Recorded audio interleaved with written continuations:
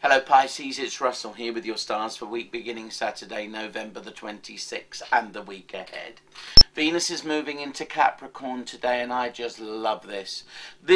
Well, not just this weekend, but the next few weeks are absolutely perfect for you to make new friends, gay friend, female friend most especially. So between now and the new year, into the new year, you'll make a friend, and I believe this person is going to be a friend for life, or certainly for as long as you need to be together. Could even turn to love in some way.